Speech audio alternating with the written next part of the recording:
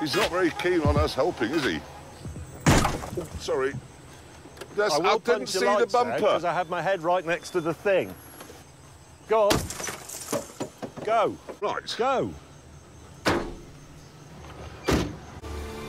The question now was, would all of us make it before the 8-day deadline expired at sundown?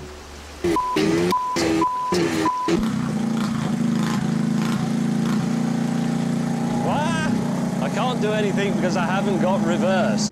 We were then taught how to erect a tent. Our instructor was a former Special Forces soldier who arrived with a pixelated face. The man with the funny face was getting more and more irritated. If this blows away, that's it, it's game over, yeah? There's no like, oh, we'll just get another tent down the co-op. James, why have we stopped? There's a tree fallen across the road. Why don't we do the thin there? Hammond and I set about the tree with all our strength.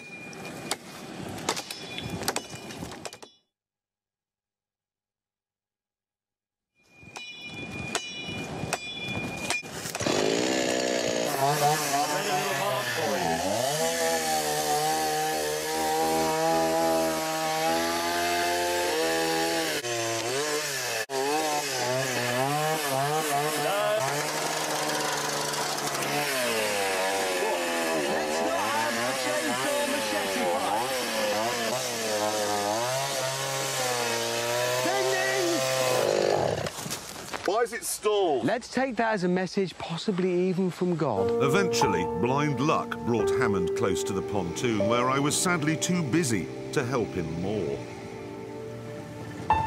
Just that bit of rope there, look, that black rope is long enough. Swim. No.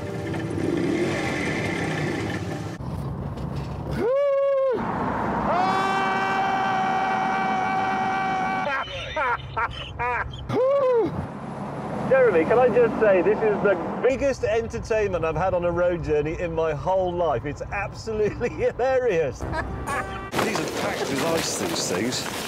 Finally, quite a bit later, the tent was up. I think you can sleep in it. Water's really sticky. You need loads of power. I've got a word in my head for all this, and it's impractical. I've got a word. It's shut up. Right. We're going. Is it loud? Very. That's fired up. That's going to drive air into the big engine. We've got to get those in the green. I hate it when you've got buttons. I can't hear anything.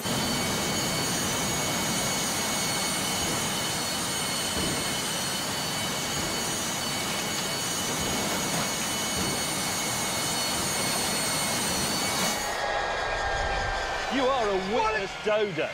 Look at it! Ah, on the upside, there is an upside here. If it's capable of doing that, imagine how fast we're going to go on the lake.